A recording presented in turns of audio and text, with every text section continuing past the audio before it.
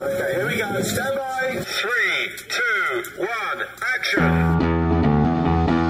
Assume nothing. Brash, bald-faced blasphemy. Question everything. I find it extremely hard to imagine. Open your eyes. It is quite all right to be an atheist. The fastest growing group of people in the country has been measured as being those who have no belief or who are atheists. You don't have to be apologetic or quiet about it. Challenge the opposition. You see religion on 100 fronts losing the argument. And start thinking. This is The Thinking Atheist Worldwide. Some people get cynical about the holidays. I can totally understand why. Especially the commercialization of the holiday. You know, every holiday has a hook of some kind, right? Whether it's buying the Easter dress or Easter candy or, you know, Halloween costumes or, you know, also all Christmas has to be the worst offender. You know, a holiday that success is determined by how much crap people buy every single year. Now, I'm not one of those people that says, I'm not going to buy gifts for Christmas. I don't celebrate the holiday. I'm not one of those people. I love to buy and receive gifts under the following condition. I don't do it out of obligation. I don't do it because there's a long list of people that I have to buy for this year, and geez, how am I going to get everybody taken care of? Actually, that would be baby Jesus. I've got to buy for so-and-so, and if I buy for him, you know, so-and-so is going to be offended if I don't get something for these people over here. And what's the spending limit? I don't know. If I don't spend at least $50, they're going to think I don't care. People get worked up. This is a stressful time for a lot of people. Getting up at 3 in the morning or earlier to wait in line for the next trinket. Gotta get it. Gotta happen. Oh, I hope they don't run out. Can I put it in layaway? No, I can't afford it now. I tell you what, I'm going to put it in layaway, and I've got 4 weeks to come up with the balance. It's stressful for a lot of people. I think it's self-imposed stress in many instances, and maybe I'm oversimplifying. I've always been one of those people that I think I really don't. There's one exception where I do buy out of obligation, and let me frame it for you. My family is enormous. We're not Mormon or anything, but I mean, we just have a lot. You've got 6 kids, and they're all having kids. Everybody's having kids. And so the family get-togethers are major. Just finding a spot to put everybody takes a while. And it's a positive, wonderful experience. And way, way, way back in the day, we used to buy gifts for each other. But when your family's so big, it's logistically nearly impossible to do it. And it's certainly not practical. And it also sucks the joy out of the holiday when you are just running down a laundry list instead of giving with real affection. Well, our solution has been this. We draw names. Now, hang on. That's giving out of obligation. Well, hang on. We turn it around and we do like a dirty Santa thing, right? So you draw a name, and I don't even know if there's a spending cap, but everybody probably keeps it $30 or under, 35. And you buy a gift, and it can be a real gift. It can be a funny gift. It can be anything. And you wrap it up and you bring it. And for those who may not know what Dirty Santa is, and there are variations of it, so if how we do it is different than yours, don't freak out. But it's really a lot of fun. You bring it, and you put all the gifts in the center of the room, and you draw a number to see what order the gifts are given or drawn.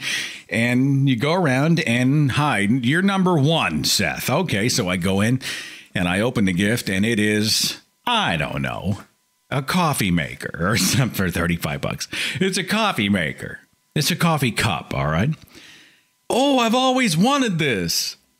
I had no idea what I was getting. It could have been anything. It could have been a Barbie and Ken set. It could have been a car part. It could have been a DVD or Blu-ray. It could be anything. So I've got this. Well, as they go down the row, as other people go and get their gifts, they have the choice. They can take the one that they picked off the floor. Remember, they're all wraps, so you don't know what they are. You can just see the shapes of the wraps. You can either hang on to it, or you can steal a gift from somebody else.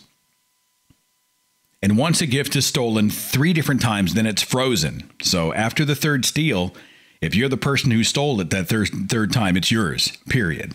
And it may sound kind of dorky. It may sound kind of lame. It's fun because it used to be gift cards.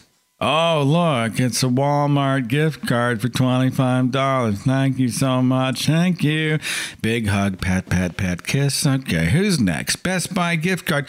Oh, that's wonderful. $30 Best Buy gift card. Thank you so much. Big kiss, big hug, pat, pat, pat.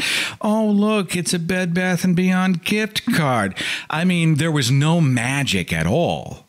And very little interaction. It's just the nature of the beast. So this was our solution. And honestly, we have more fun and we have more laughter passing stuff around. Here's a great example of what happened. This isn't a Christmas show, but I was just thinking about the holidays and the cynicism about the holidays and how you overcome.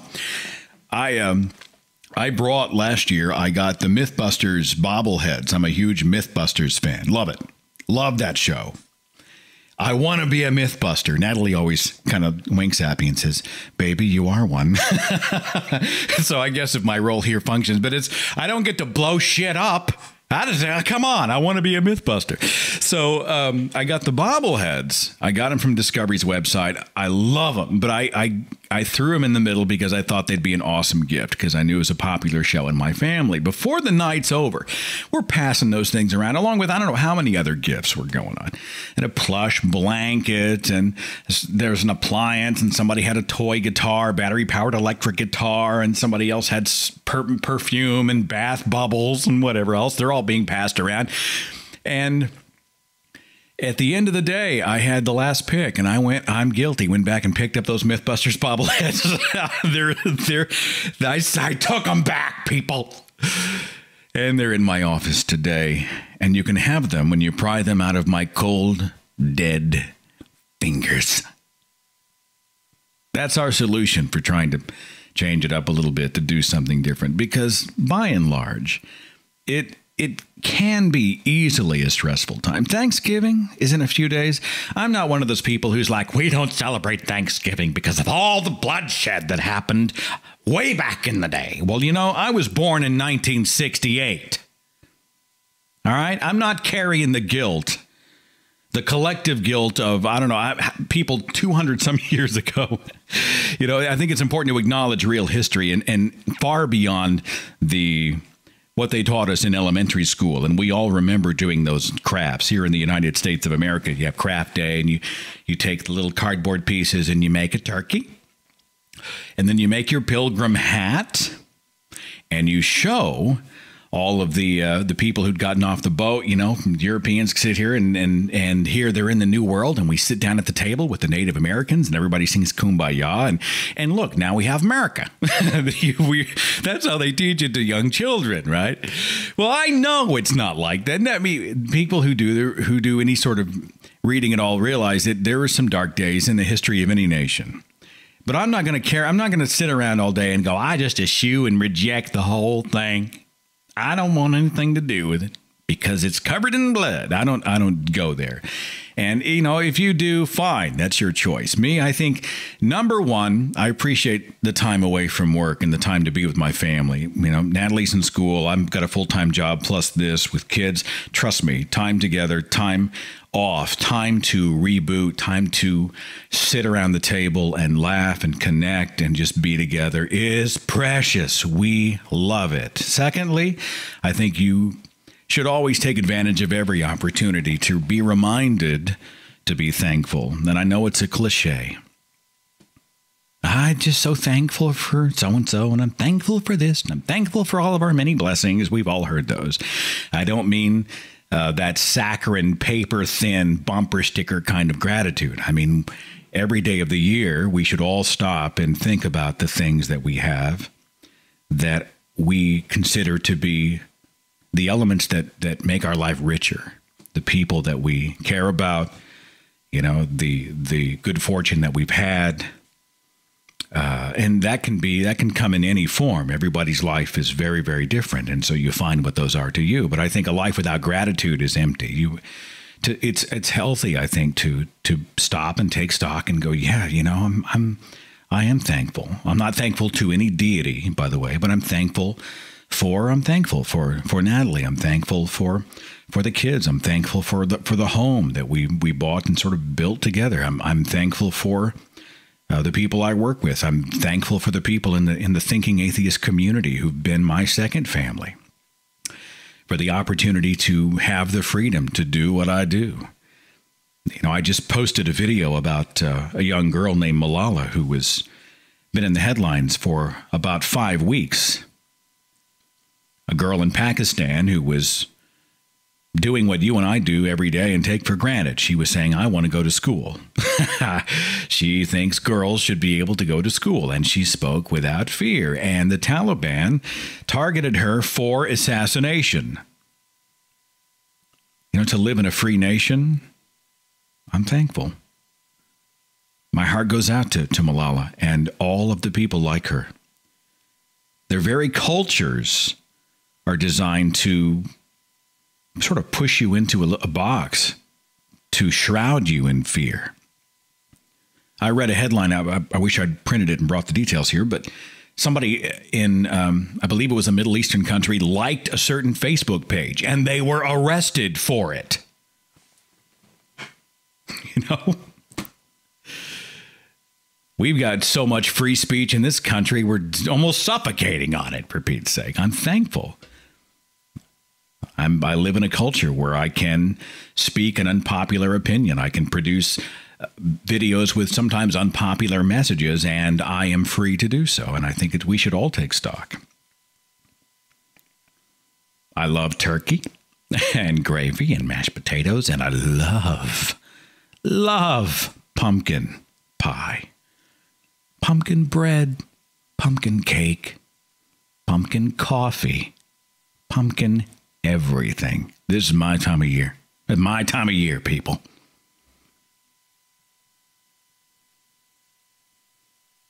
Holidays can be stressful because of family. Something that's supposed to bring joy into our lives, right? But when you are a non-believer and you find yourself in an environment where everybody's giving thanks to God for their many blessings, it can get a little weird. There have been occasions where many of us will be in a circumstance where the meal has been prepared and everybody's about to eat and enjoy, and someone says, wait, hang on, no, we need to pray. We got to pray. Time to pray, everybody. So we all get up and everybody walks around to the area, and who's going to pray? So we look around and we find whoever the designated prayer is, and I can tell you right now, it ain't me. But I feel a little self-conscious because I am literally the only one there who thinks it's all a bunch of crap. Dear Lord, we thank you for this food. Thank you for this time to be together, Lord.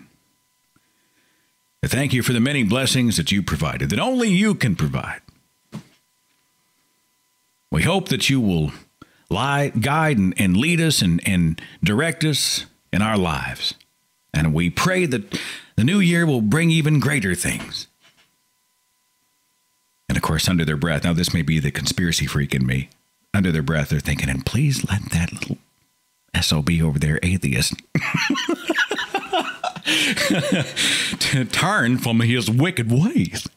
No, that's not what they're thinking. But I mean, sometimes you feel that way. You almost feel like it's a performance, and you are the only one in the audience. Dear Lord, bless this food. We know that all good things come from you. Nothing else is responsible for the wonderful things that come into our lives. No, we don't do it for ourselves. Jesus, we know it's you. I mean, the whole time you're sitting going, all right, I get it already. Just say amen because I want some pie.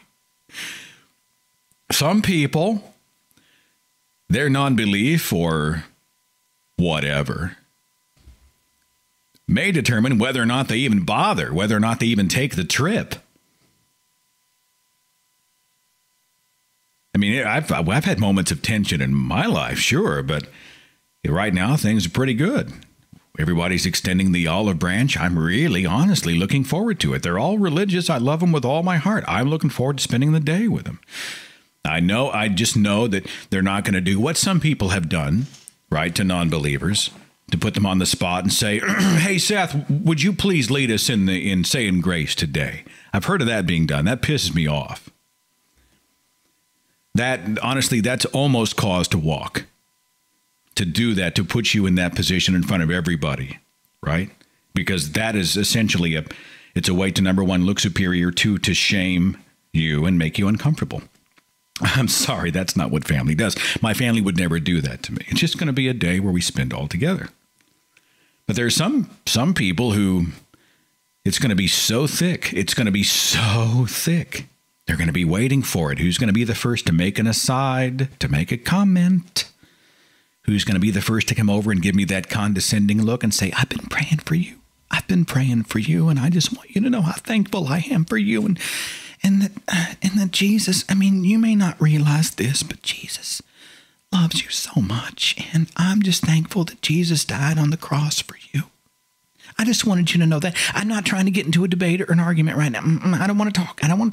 I just want to send my little condescending message of religion, a little platitude for you. And then I'm going to go off and do my thing. Okay? You just want to kick him in the junk, for Pete's sake. This Thanksgiving. I'm trying to enjoy myself.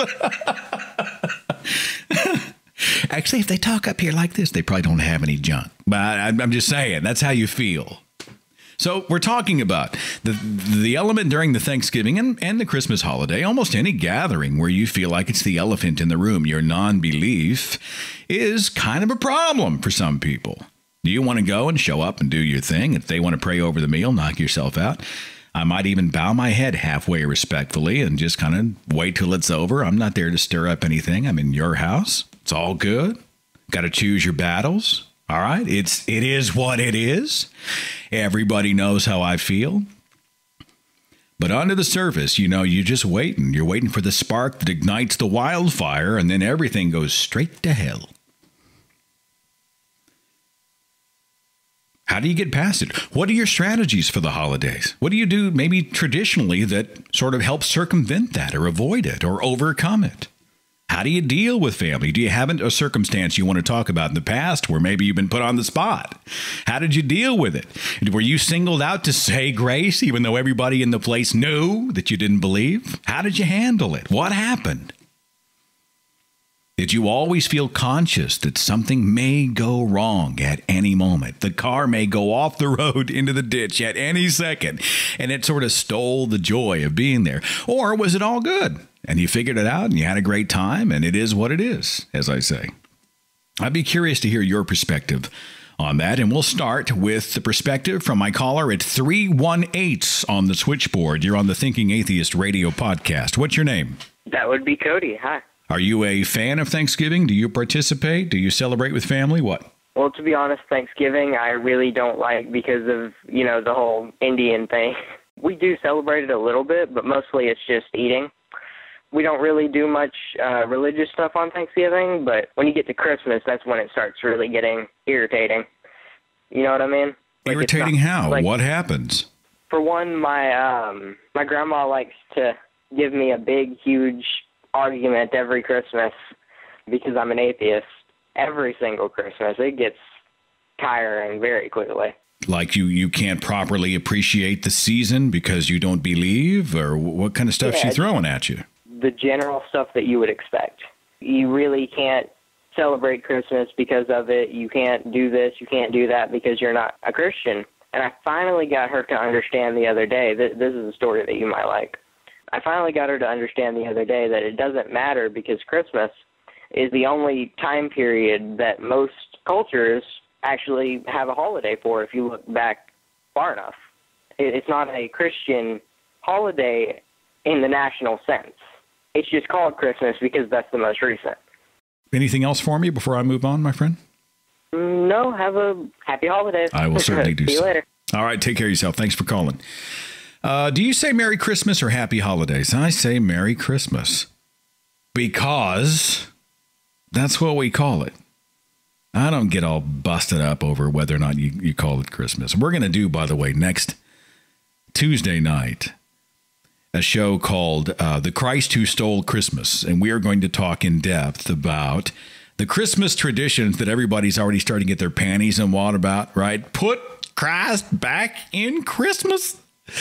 Pat Robertson was on the 700 Club this week, and he's already talking about those atheists and the war on Christmas. And every December, we have to endure the war on Christmas, and they want to take Christ out of Christmas, and they want to take the nativity scenes out of our government institutions. This is one nation under God. And of course, anybody who had taken even a tertiary glance at the history of Christmas would realize that most of the people who are celebrating the Christ child have decorated their celebration with icons that are distinctly and verifiably pagan. It's awesome. You walk in and they're like, keep Christ in Christmas. You see the Christmas tree and you go, uh-huh. You sing Christmas carols? Uh-huh. Mistletoe. Oh, that's Christian. We're going to talk about a lot of those things in depth. And in advance of that, on Thursday, Thanksgiving Day here on the 22nd of this month, I'm going to release a video called Put the X back in Xmas? I just drew a blank. Oh, it's to Xmas and beyond. And it's a video that I released last year, but there were a few things that I just said poorly. They weren't well defended. The points were there, but they weren't well defended. And as good science does, it revises itself whenever it is incorrect and wherever it's weak. And I thought I need to go back and fix it. So I went back and I completely sort of took a fresh look at it, made a couple of tweaks, freshened it up for you, and it will release on Thursday, and it will address a lot of and it's fun. It's a fun little 6-minute video that talks about, it starts with the traditions of Christmas. We go through everything from where did Yule logs come from, and Yuletide, and we talk about the Christmas tree and evergreens, and we talk about why they came up with December 25th for the birthday of Jesus, the sun. It wasn't actually a sun, but the sun in the sky, at least for some cultures. There's a lot of very cool stuff in there. And then the last half of the video goes into the actual biblical account of the Christ child, the nativity story. Now, as Bart Ehrman has often said, people don't read the Bible parallel to itself. In other words, you don't pull up the book of Matthew and you read it next to the book of Luke. You don't read them side by side. That's not how people are trained to read Scripture. They read one story and then they're all done, and then they flip over to the next book and they read. But comparing side by side is something that's quite simply, and I think on purpose, they do not train believers to do. So what we do is we take a look at the Jesus story, the nativity story, the birth of Christ story, the story that everybody's all flipped out about here in the month of December. It's not quite December, but here they will be in the month of December, and we take a look at it. And we dissect the inconsistencies, the problems with the Jesus story. No, he wasn't born December 25th. After his birth, one chapter says he went here, the other chapter says he went here. One chapter says there was a decree by Herod to kill the firstborn. The other one says absolutely, doesn't even mention Herod, like it doesn't even exist. The lineage of Christ is jacked up. The book of Matthew has, I don't know how many books, 41, I think. I'm doing it from memory. I think Luke has 25, and we just sort of go boom, boom, boom, boom, boom, all the way down these bullet points. And it's an interesting look at the holiday in a digestible form. And do I think Christians are going to receive the information? No, it doesn't matter. It doesn't matter that it's sourced. It doesn't matter that in the age of information, you can actually check what we say. And you can go take a look and educate yourself and do your own homework and validate those claims or refute them. No, it doesn't make any difference. I think people hold on to Christmas like the more you challenge it, the more they grasp onto it. They circle the wagons. No. Keep the Christ in Christmas. But that video releases in 2 days. just in time for the Christmas season. So if anybody goes on your Facebook page, and there's a good chance it may happen, at least here in the United States, where they say, put Christ back in Christmas, and they talk about Xmas, X-M-A-S. They have crossed the Christ out of Christmas. And you can just immediately say, no, that's not true. And you can tell them why. It'll all be in the video releases here in a couple of days. Back to the phones. Let's talk to 661. You're on the Thinking Atheist radio podcast. Thanks for waiting. Who's this?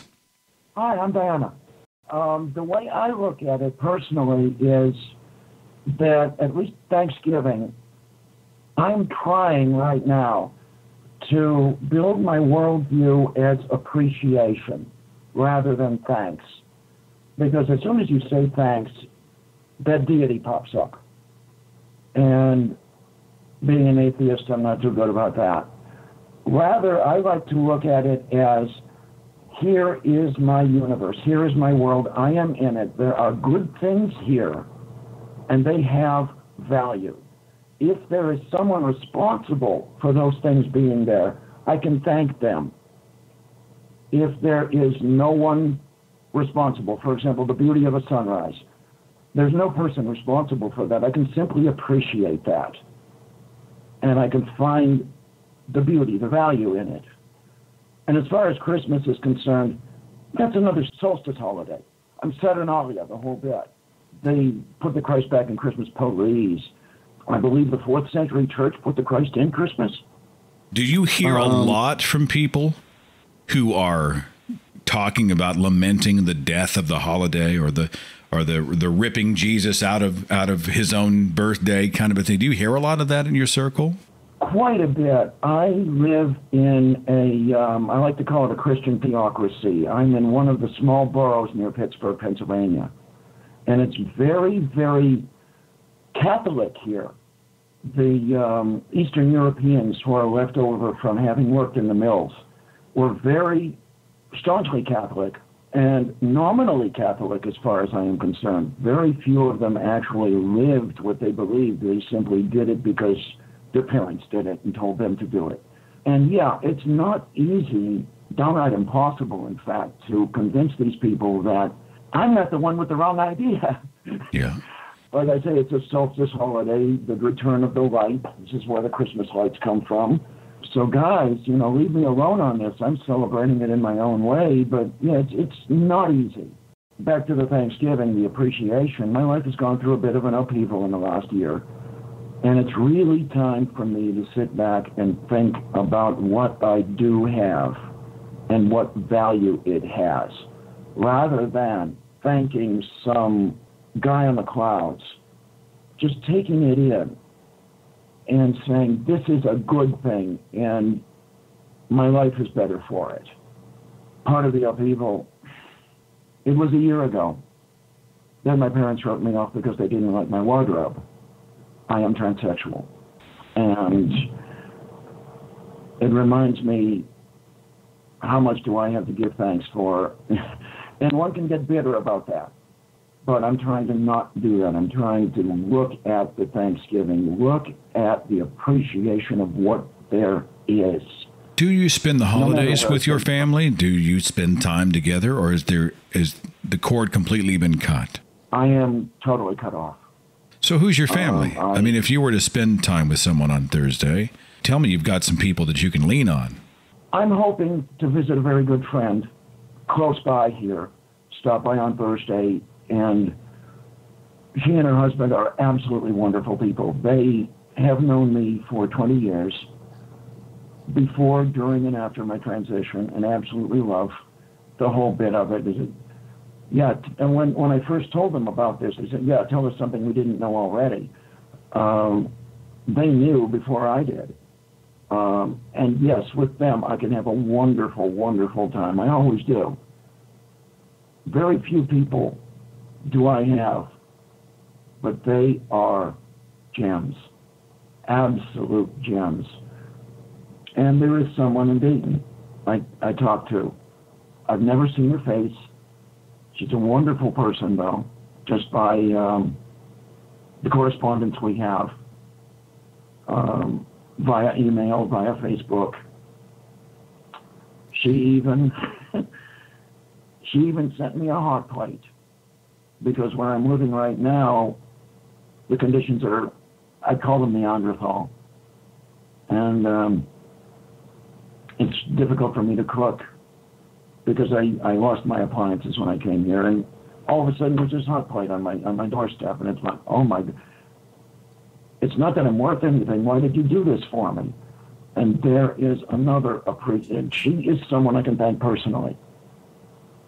But even the fact that she is there is something of great, great value. It's funny how the things that are the most valuable to people, when we stop and think about it, are not all the crap we buy at the store. You know, really, when it comes down to the things in our life that bring value, the trinkets, they blow away in the dust pretty quickly, and we realize what's truly important. And those truly important things, unfortunately, seem to be the things that most people take for granted. Yeah. They are there. They are supposed to be there. They are supposed to be there for me. But really, think about it. Think about what value that does have. What would your life be without that? Because it can happen. Well, I know family comes in many forms.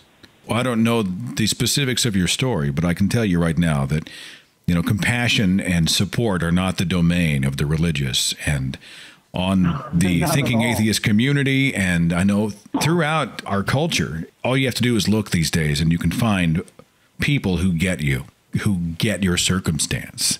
So for what it's worth, just know that you're not by yourself out there, my friend. I am finding that. I'm not alone. My hope is, too, is that as we see the fight for reason and for equality and for human rights and for all of these things that are happening far too late, you know, here in especially here in certain parts of the United States, my hope is that in the future that circumstances like this will not be the oppressive things that unfortunately they are today. I mean, I would like to see you spend the holidays with some joy and around the people who accept you for who you are, who don't try to cram you into their cookie cutter, and who celebrate all the wonderful things that you bring to the table. I mean, I think, wouldn't it be nice if we could all take off our God glasses and all our moral superiority glasses and begin to understand that people are who they are, and it's okay to be different. It's okay to be different than me. I'm not threatened by it.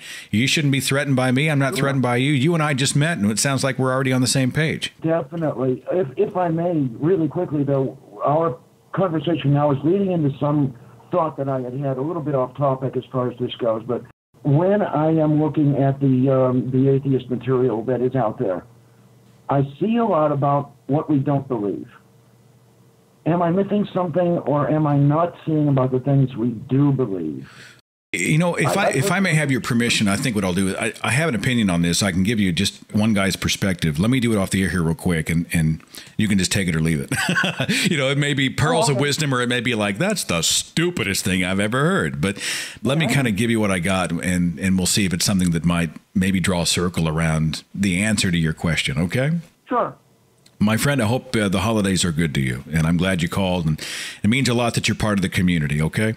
I'm glad I got through to you, and thank you, Seth, for being here. Really, you are a voice in the darkness, and I cannot wait until your book comes out, because it will be part of my library. Well, I want your perspective on what you went through. Well, keep your expectations, you know, right about here. it's just you know, just go easy there, buddy. You know, I'm going to give you what I got. Hopefully it will be it'll be worth your time. And I appreciate you so much. You take care. All right. Thank you so much, Seth. I was talking to Thunderfoot. I guess it was a year and a half ago. And he doesn't use really the word atheist when he brands himself. He calls himself a rationalist. And it's a valid point in that he calls himself a rationalist because it is a proactive term that defines what he is about and not what he isn't. Like atheist, I do not believe in any God. Well, that question then leads to the question that comes up is, well, what do you believe in? And I think a lot of the reason that, I don't know about you, but a lot of the reason that I spend a lot of time with the rock hammer chipping away at what I don't buy is because there's so much stuff out there that's being sold to impressionable people. Robert Greene Ingersoll used to say, the more false we destroy, the more room we make for the true. Well, we have to have room for the true. You're going to have to debunk the crap information out there. You're going to have to go and do battle with superstition, with crazy thinking, with lazy thinking, with bad history, false history. You're going to have to go and undo it. And of course, when you do that, then it's easy for people to paint us as the miscreants. We're miserable. All we are is negative. All they do is talk about no.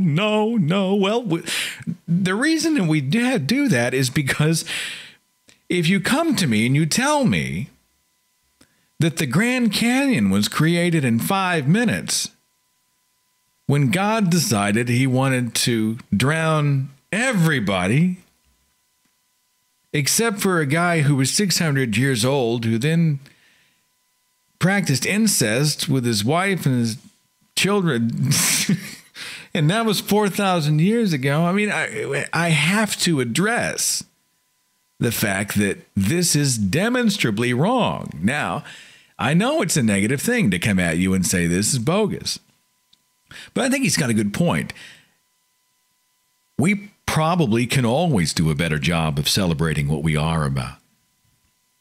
You know, I'm about being curious and rediscovering the world every day. I'm excited to learn something new every day. Somebody told me once that superstition's been selling the same old stuff for thousands of years. The Bible hasn't changed. But every day, science gives us something new to talk about. Every day, we learn something new, and then that leads to 1,000 more questions that we want to go explore. It's an amazing new way of living. To talk about the people who are being set free from superstition. I see those stories all the time. That's why I make the In Your Words videos that just feature the eyes and the faces and the voices of people who got out, and they want to encourage other people to say, look, I've been there. I have on the calendar for, I think, early December, an interview. I can't give the details yet because we haven't hammered them all out yet, but a believer, a Christian who hosts a Christian podcast, contacted me, and he said he'd like to have me on his show to talk about how I came to reject Christianity after all those years. Now, of course, I've already got my, the skeptic in me is already going, all right, here we go. Here we go. And I still don't know what to expect. But we're working on those specifics of when that's going to happen. And I have received permission to record the entire conversation and play it unedited for you on my show as well. So if you don't want to go to his place to listen, and he has my guarantee, and I will hold myself accountable to you and everyone, that our conversation is completely unaltered in any way. What we say is what you'll get.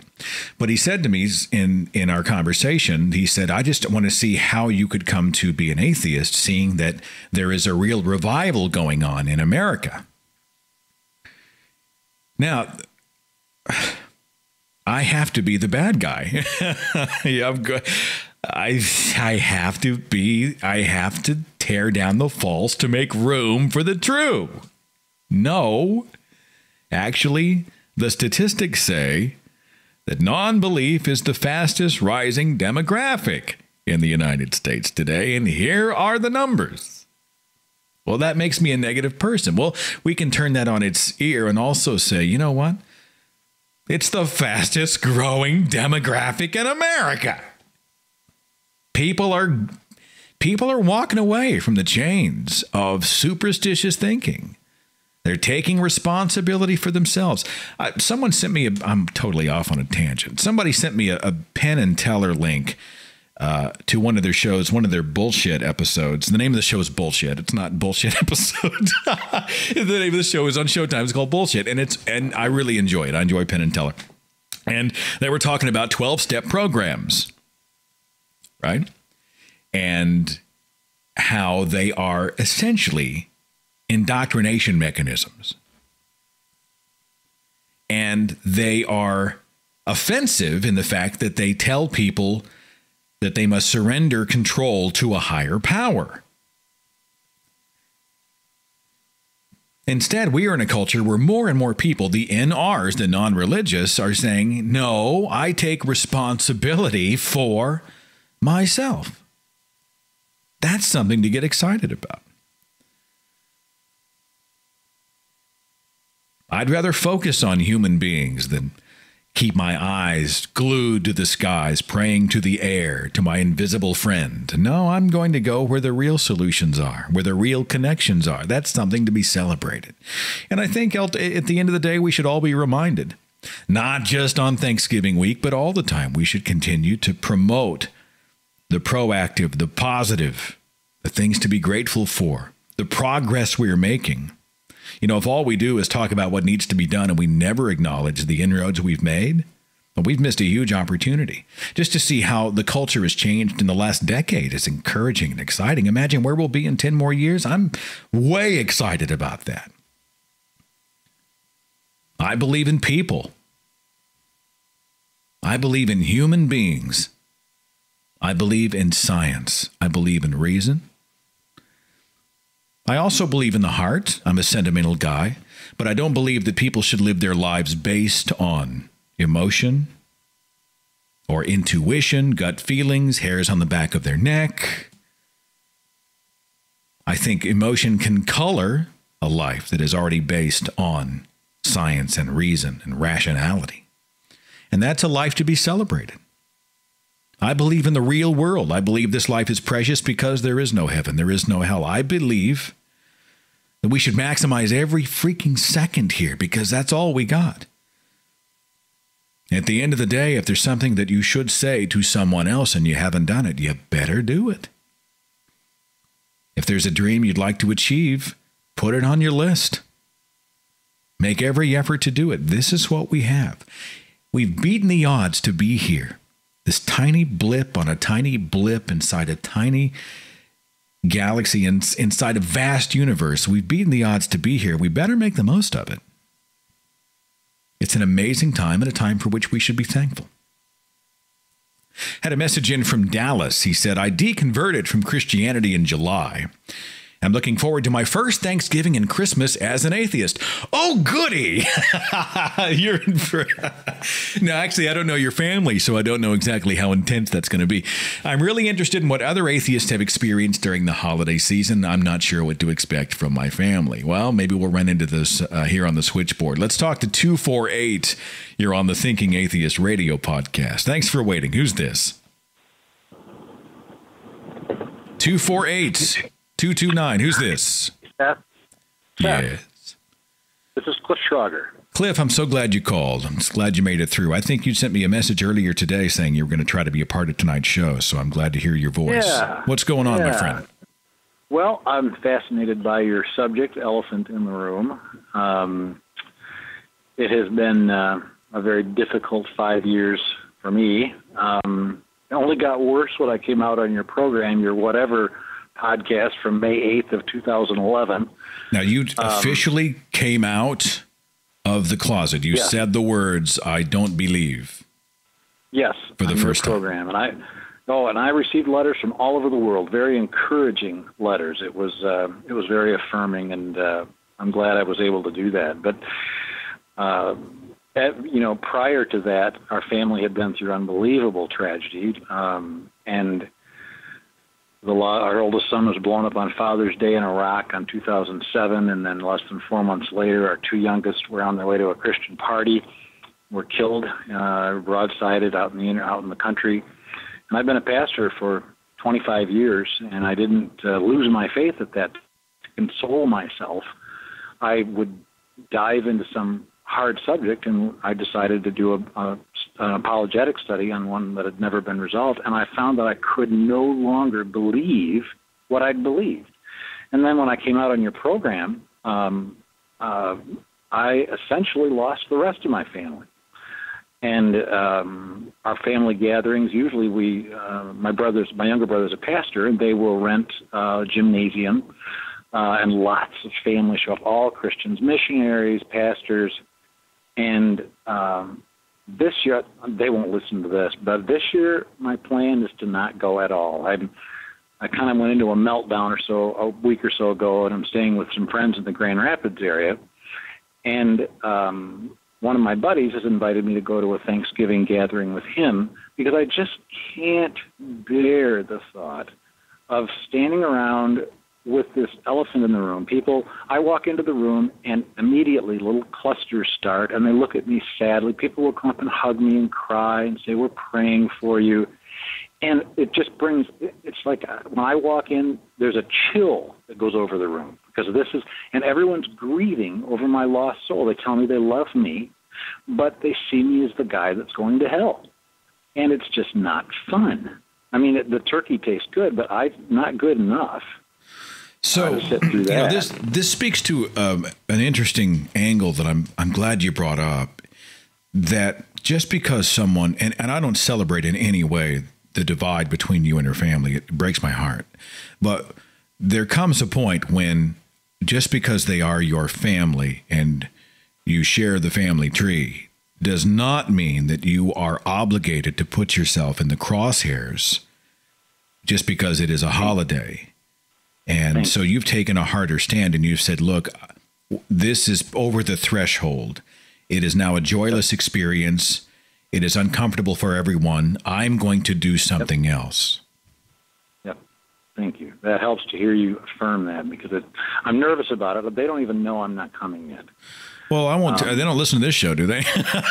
No, I hope not. No way.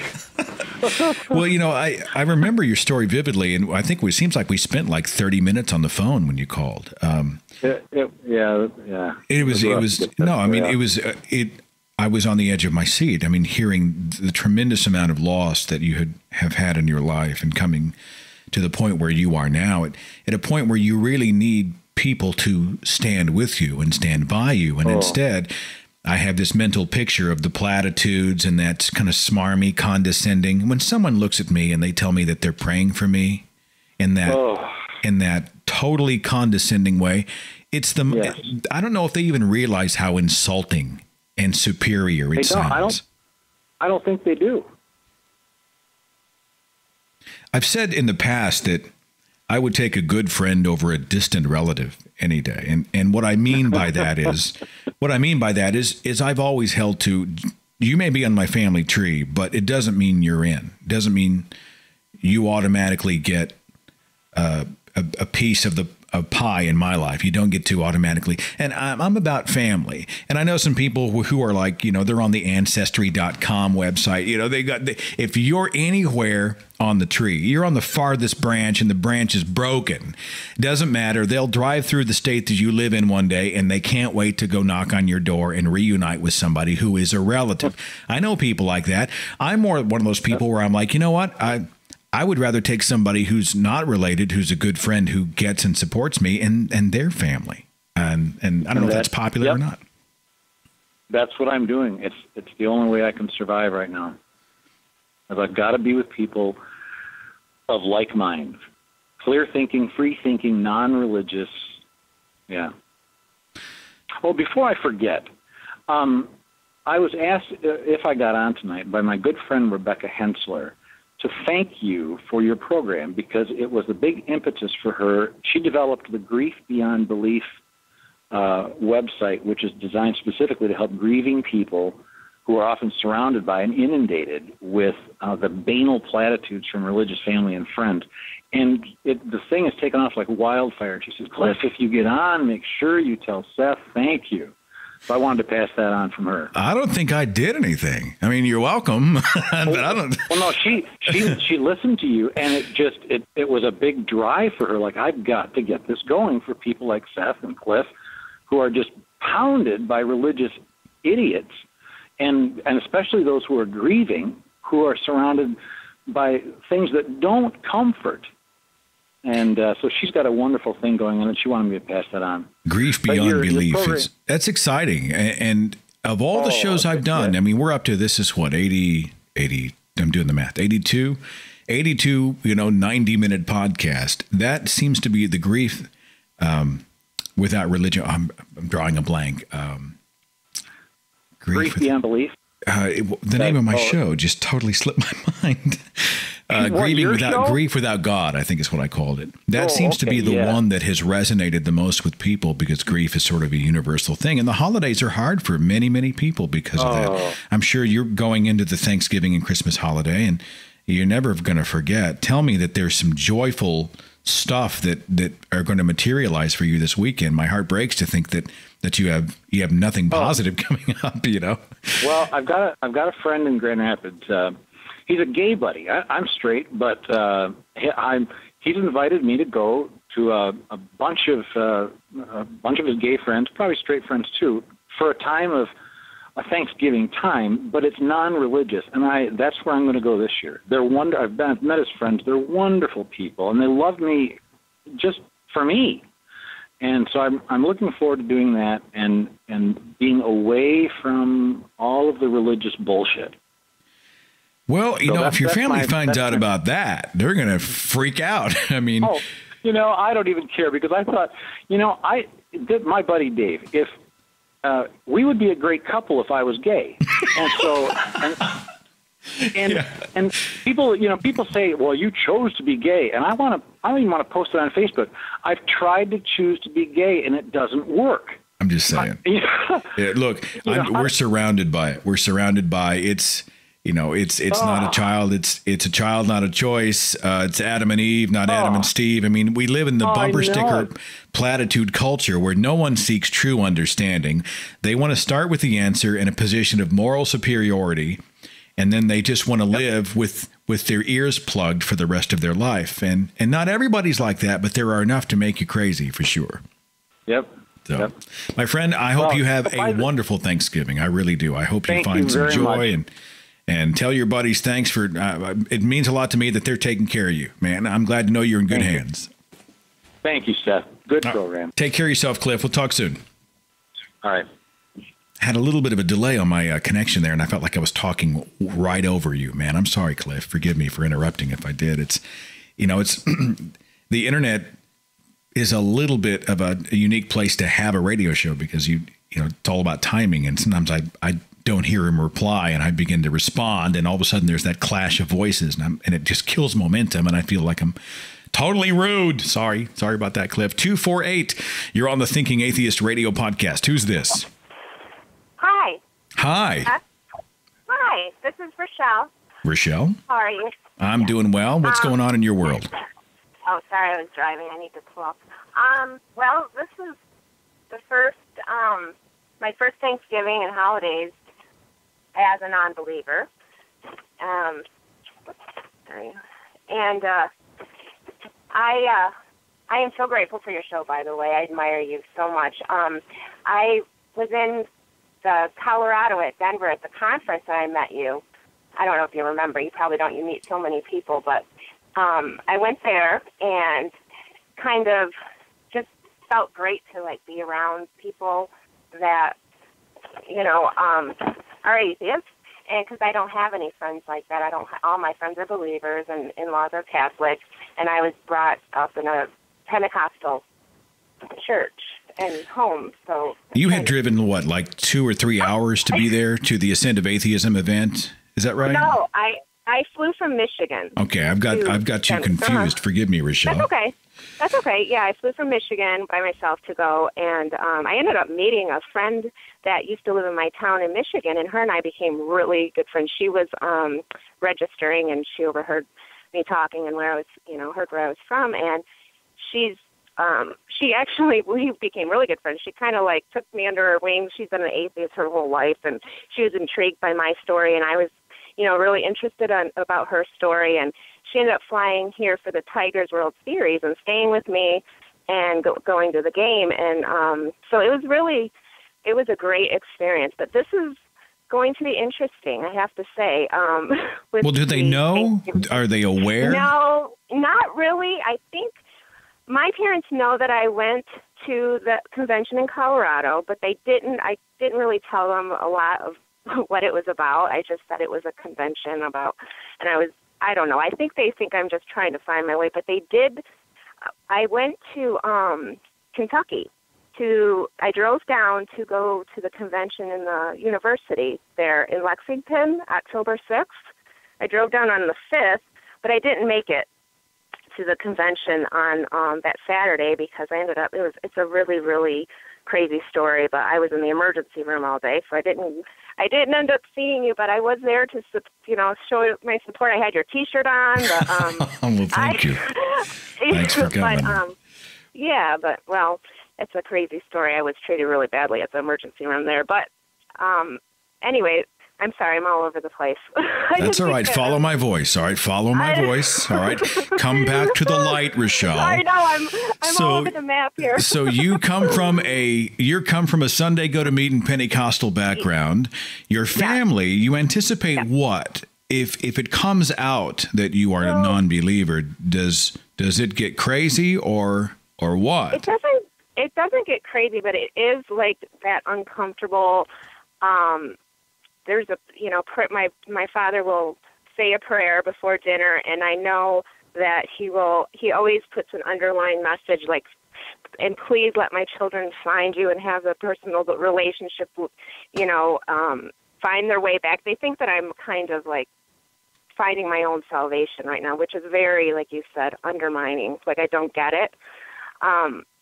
I don't think it's going to be bad. I just think it'll be more uncomfortable for me because it's only been a year from the huge shift in my life. There are some people, though, I think that go into like I don't catch this from you, and I may be wrong, but some people will walk into an event like that where everybody's a believer but them, and they're going to pray, and people are invoking God, and they're ready to go. They're ready to go. They're ready to hit the mat and just have a fight about it. And I honestly think I'm not going to, you really do have to choose your battles. Do you want your Thanksgiving memory to be you guys going 15 rounds over an issue that no one's going to get resolution on anyway, as long as they don't overstep boundaries, true boundaries? I tend to think you just hang back, enjoy the meal, you smile and wave, and you put up with the asides, a few asides. It's just going to happen, Oh, yeah. And I agree. I agree with that. I just, I don't know. I haven't really come out and said I'm an atheist. I just kind of have said, I do not believe in the God of my childhood, and I think eventually, it's going to come to fruition. But that's as of right now, hardcore. no, I would not. No, that's hardcore for Pentecostals. And the Pentecostal, you know this as well as anybody, they believe you can lose your salvation. Where some in like the Baptist faith and some others will say the once saved, always saved. You're already in, and you can then do anything and you're safe. But in the Assembly of God and the Pentecostal faith, they believe that what you're doing will now cost you heaven. And that's pretty hardcore. Yeah, it is. It's definitely been kind of a feeling of like, I know it's not, I don't think they're real places anymore, but I still have that, anxiety feeling. I've been doing research on religious trauma, kind of doing my homework, trying to find out if people, how this really like affects them psychologically, because it is difficult. I mean, I wouldn't have it any other way now.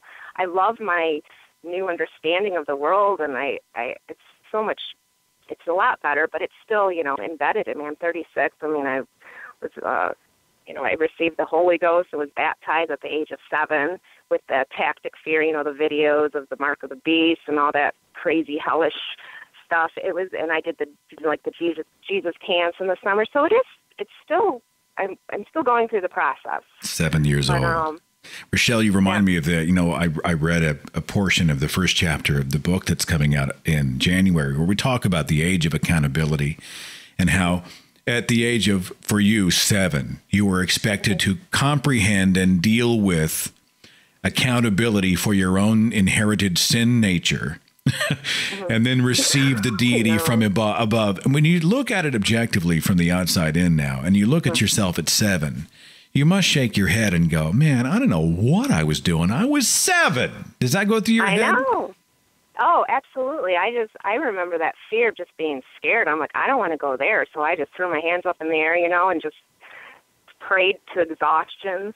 I'll never forget that night, and just, it's very scary. I'll never forget that. And it's very, the church that I went to had a Easter play every year where they did the whole reenactment of Jesus and the cross and being beaten. And I remember every, Easter going to that, and that was scary. I mean, that makes you feel like responsible for his death, and it was quite. Pentecostal. I mean, it's pretty fundamentalist stuff. It's guilt porn. It's guilt porn. It's what they do. Look, they tell you that you're ill, you're sick, you're contaminated, and then they sell you the cure. And if I may, and you don't have to share anything you're not comfortable with, but you brought something up that I'd like to maybe cover in the new year. You mentioned trauma. Do you feel even now kind of an under the surface fear? What if I got it wrong? I don't want to go to hell. Do you have some of those things or something else that's sort of rattling your cage even now?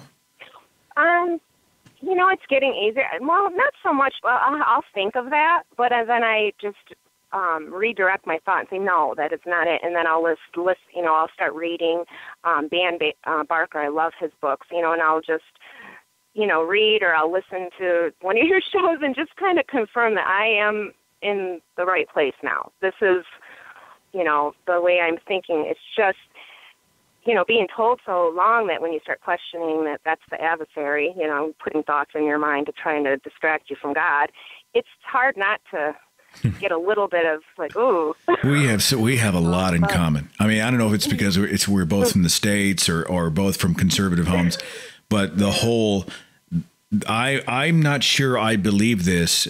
Oh, wait, that's just the devil. It totally resonates with me. I heard it all.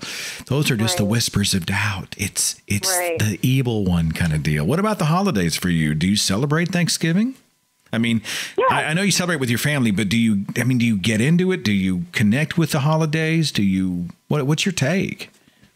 Oh, well, I love the holidays. I mean, of course, this year it'll be a little bit different. It's not, I think it was, in between Thanksgiving and Christmas is when I ran across your video, Welcome to This World. So that's when I started to go through this process. But I'm excited for the holidays. I think everything is going to be fine. I love Christmas or winter solstice or whatever people call it. I call it Christmas. I mean, I do too. Am I wrong for that? I don't. I just don't flip out. You're asking a newbie. I don't think it's the cultural name for the holiday. I know, and that's why I go there. I think it's you almost, and I get holidays. I get that. But happy non-specific winter solstice event where we exchange gifts does not have the same ring for me as Christmas. So, well, I'm thankful for you, young lady. I'm glad that I'm glad you called the show. Great. Yes, thank you. I'm so glad I got through. I wasn't quite sure if I was or not, but yeah, thank you. And take care. And one more thing. Sorry, I don't want to keep you. I need to do another convention since the last one I didn't make it to, but the Lexington Free Thought. Are you going to be there? The one in Lexington, Kentucky is already over with. No, the one in Texas, Austin, in March. I'll be there. I'm not on the speaking roster, but I'm going to have a table, and I'm going to go attend and soak everything up. So, how is that? Is that in the past? Have you gone to that before? It's been. I did the American Atheist Convention after the Reason Rally, and it was amazing.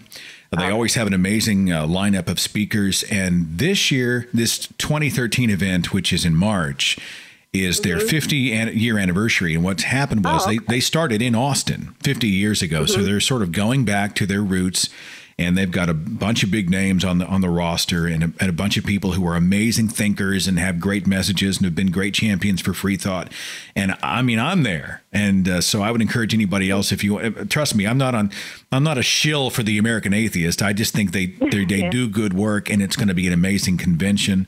And I'm looking forward to meeting everybody there. So it'll be a major event in March. And I think if you just go to atheist.org, I think all the info's there. Okay. Okay. All right. Good. Okay. All right. Have a wonderful Thanksgiving. You take care, Rochelle. Thank you. You too. Bye-bye. All right. See what I mean? I feel like I'm talking right over them, and I'm not sure. Is that me? Have I lost my timing? Hello? Have I lost it? I don't mean to be rude. I had a message in from Jack. He said, I always find it interesting and slightly entertaining when it comes time to say what you're thankful for on Thanksgiving. Some people will be thankful to have a loving family, are thankful to be gathered around with friends and relatives for a delicious meal, or simply to be alive. All great, honest things to be thankful for. What I find ridiculous are the ones that feel the need to thank God for giving us this great meal, or allowing us to be here on this earth today, and such things. It almost makes me feel like standing up and smacking some sense into the person. But since Thanksgiving, I prefer to avoid arguments and enjoy the day.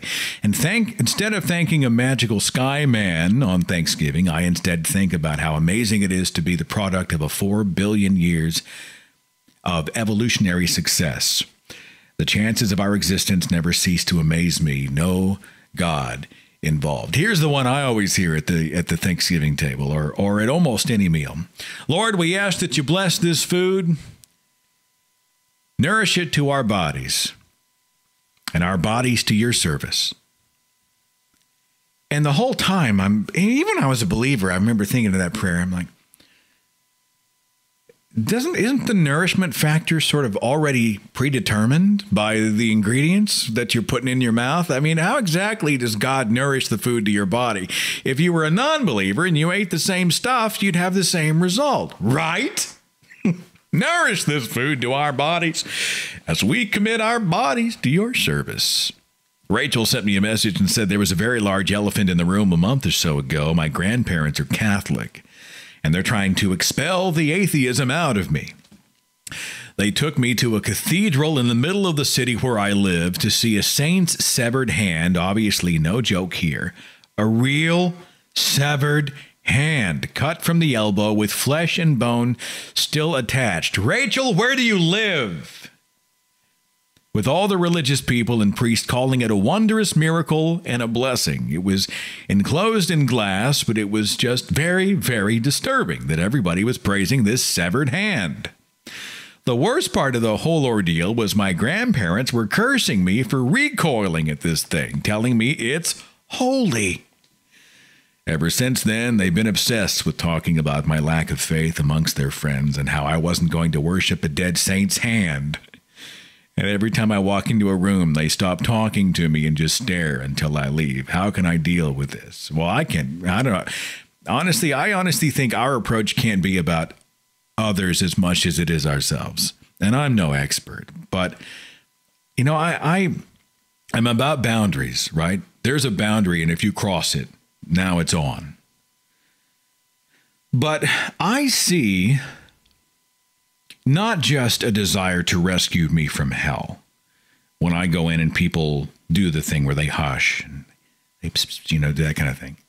I don't get a lot of that with family. With my family, it's more like, boy, look at this beautiful weather the Lord's made. That kind of stuff where they're talking to other people and I happen to be in the zip code where they're talking.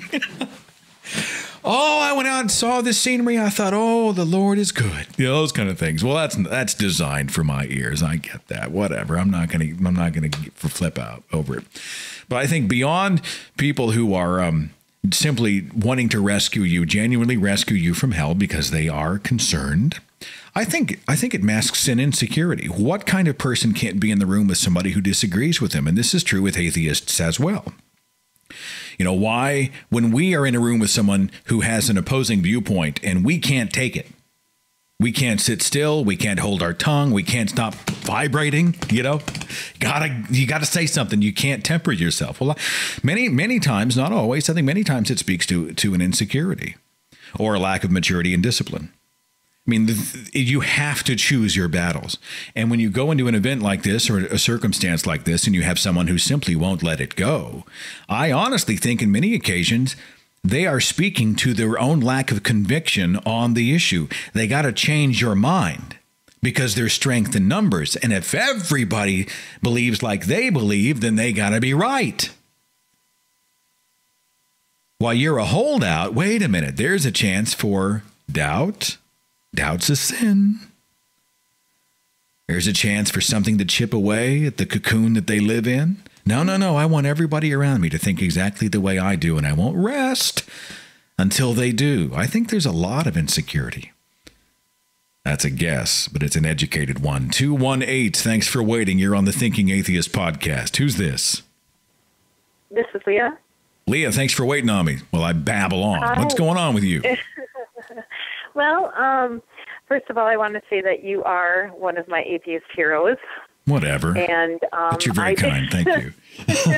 And I don't think there's one video of yours that I have not seen. So I look forward to the new ones all the time. Thank you. I am one of the very few members of my family that is atheist. I have an uncle that came out to me just this year when I was having trouble struggling with my atheism and on Facebook and he has actually come to my rescue and so it's really a good feeling to know that you're not alone. And so he's an unbeliever as well. He totally walked away from religion. Yes, he's in his. I want to say he's in his 50s.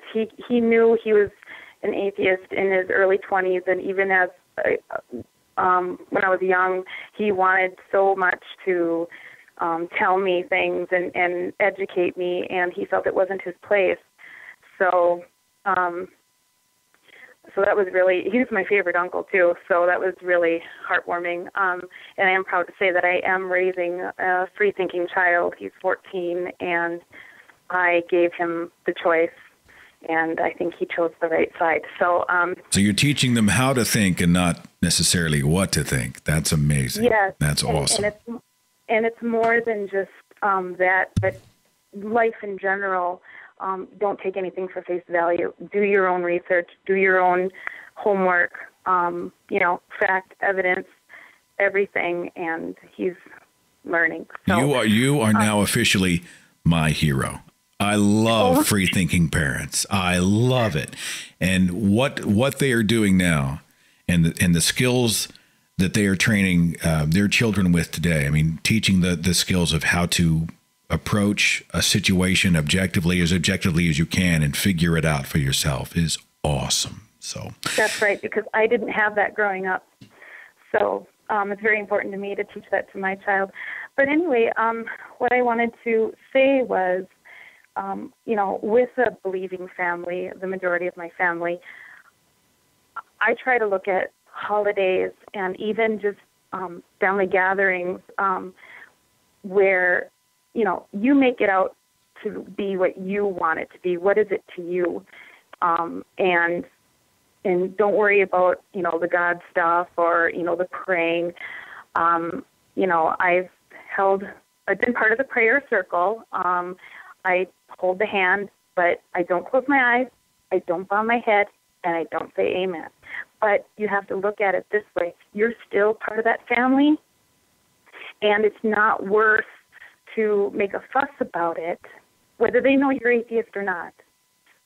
It's just not worth it. And I'm not there to break hearts. I'm there to just be a part of it, and you can make it out to be what you want it to be. And it's about family and giving and, being thankful on Thanksgiving. And, it's up to you. You said it better than I ever could. That's good stuff. And I think we all have things in our lives that are special to us, things that we'd like to do with the holiday, things that will make it unique to us and our own, the people in our life that mean the most to us. Yeah, why not? Why not put your own signature on it, make it what it can be for you and enjoy it? So it's not worth the stress and the anxiety. It really isn't. You have to look at what's more important. Well said. Well said. Well, I hope you have a wonderful Thanksgiving, and thank you for the kind words. It means a whole lot. Thank you, Seth. All right, take care. You too. Bye. Austin Klein had an article on this very subject on about.com. Godless Thanksgiving. Do atheists have anyone to thank?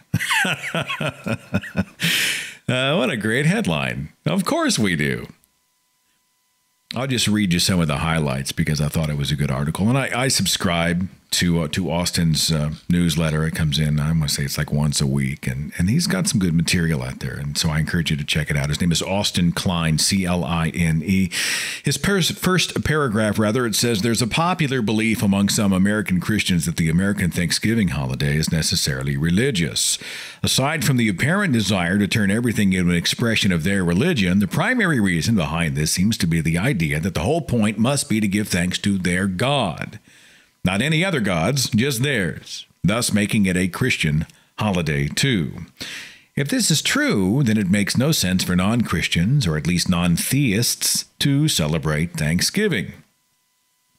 Well, godless Americans celebrate Thanksgiving. It's undeniable that non-Christians and non-theists all over America participate in Thanksgiving observances. This proves the insistence on the religious or Christian nature of Thanksgiving is false. It simply can't be true. But this doesn't tell us why it isn't true. For that, it must be shown that giving thanks to God is unnecessary or senseless, and that there are others to whom we can give thanks to, or preferably all three. And he lists some bullets down here, and I'll just kind of go and give you the highlight reel. He said, we should give thanks to people. There are many people whom we should thank because of how they help us either live at all or just live better. A common thread in these cases is precisely the fact that it is humans who are responsible for that which we should be thankful. So it is humans whom we should be thanking. Next point, giving thanks to farmers. Perhaps the most obvious humans to whom we might give thanks when we eat would be the farmers responsible for providing us with the food we eat. Although massive corporations have taken over significant aspects of food production and distribution, small farmers continue to play an important role in growing, raising, and providing what we eat every day. Most people are far removed from food production and forget what's involved. Maybe Thanksgiving's a good day to stop and think about this. Next bullet says, give thanks to the soldiers and veterans. I love this one, by the way. And I know some people use this as a soapbox to go off on governments. I'm not talking about that. The people, the men and women of the armed forces, you betcha. Austin's article says, also commonly forgotten are the sacrifices made by those in our military. Even those who never fight in any wars still sacrifice several years of their lives in order to be a part of an organization which keeps America free. And this, of course, applies to other nations. The government has too often misused the American military, but disagreements about policy should not cause people to forget what our military personnel have done for us. Thank you, Austin. And thank you to our men and women in the armed forces. Giving thanks to doctors in modern medicine. Great one. It's difficult to comprehend how devastating diseases were in the recent past. It's only been in the past few decades doctors have been able to treat infections and other conditions reliably and consistently. Most of the medicine we take for granted is of recent vintage, and medical research is helping make more and more conditions treatable, if not curable. Giving thanks to engineers and modern technology. The technology we have today, much of which was barely imaginable less than a century ago, has both saved lives and improved the way we live. Lives are saved via medical technology, safety devices, and better protection from the elements.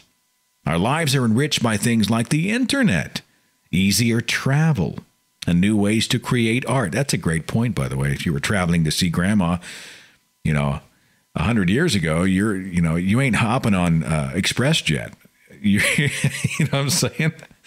We do take it for granted. We bitch and moan about the airport, but the truth is it is pretty amazing. Giving thanks to science and scientists. One of the defining features of our modern world is science, but too often basic science is overshadowed by the bright glow of what science produces. Science has been instrumental in improving what farmers can grow, what the military can accomplish, what doctors can treat, and what engineers can build. Science and scientists are the ones who have helped make our world more understandable and hence have improved our ability to live in it. Next bullet says, giving thanks to friends and family. Those listed above are usually distant from us and easy to forget, but thus making it important to stop to think of them. But we should not forget those who are closest to us and who are easiest to take for granted. No person is an island. Who we are is dependent upon those around us, and we should stop to give thanks to friends and family who help us, support us, and generally make life worth living for us. And that's a great caveat. Friends and family who help us, support us, and make life worth living. Again, I do not subscribe to the notion that anybody who is on your immediate family tree gets a pass. Boundaries. His final point says this: gods are irrelevant, and thanking gods is insulting. Sports players should thank parents, coaches, and teammates who helped them develop their skills and thus made their victories possible. Accident survivors should thank the engineers who designed vehicles to help people survive accidents. Parents of sick children should thank medical personnel who spend hours using skills developed over a lifetime.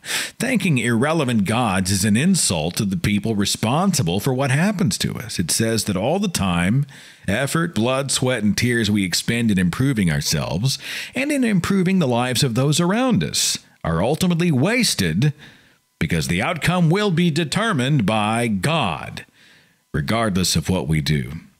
Whether for good or for ill, though, our fates lie in our hands. I'll link to the article in the description box of this show, but it's by Austin Klein at about.com, and it says it's called Godless Thanksgiving. Do Atheists Have Anyone to Thank? I think ultimately, I want you to have a stress-free holiday. I mean, I don't know if you care what I want, but I want for you a stress-free event. This is supposed to be a positive time, and I see so many people they just coil up like a spring with stress. They are so overwhelmed with how many houses do we have to visit and how long do we have to stay and what if so-and-so says this and how am I going to get all the food prepared and how many gifts are we going to buy? And they find themselves rob themselves of the opportunity to have some real joy. In my own life, we simplified. Natalie and I, we just pared back. We spend time with our family, yeah, but I mean, we don't live the holidays out of obligation. Life is too short. We find the things we're truly thankful for. I'm truly thankful for you. I'm thankful that you listen. I'm thankful that you put up with me. I'm thankful that you are a force in my life that I could not replace at this point. I don't know what I would do if I did not have this community. It's true. Sounds kind of corny. I don't know what I would do. You know, you've connected me. And you've supported me and you've made me better. You've challenged me. When I get something wrong, you challenge me to make it right. When you have a disagreement, you challenge me to check my own worldview and try to come back and, to see if it holds water. You make me laugh. You make my day. I'm thankful for the people who support the Thinking Atheist. I'm thankful for Meg, who helps me administer. She's co-admin of the page and is, at this point, nearly indispensable. Whip smart and an amazing part of the Thinking Atheist. James on the forum. That guy has literally managed the forum for years because he loves it. And he's been absolutely fantastic. Doesn't get near the recognition he deserves. Tom and Marco on the website. None of that would have been possible had it not been for them. I'm thankful for all the sacrifices and the time, the people who've contributed to the videos that I produce, the people who call the radio shows. Thank you. I don't say it enough. Why not on Thanksgiving? Thank you. You are amazing. And I'm tremendously grateful that you're a part of my life. Okay? So group hug. Coming up next week, we're going to have a ball. We're going to talk about Christmas and how most of it has nothing to do with Jesus Christ. It's going to be an awesome show. In the meantime, hope the long holiday weekend is wonderful for you and yours. Be safe. And I'll see you next time on the Thinking Atheist Radio Podcast. Follow The Thinking Atheist on Facebook and Twitter. Watch dozens of original videos on the Thinking Atheist YouTube channel. And visit our website for resources, links, contact information, the editor's blog, and more. thethinkingatheist.com.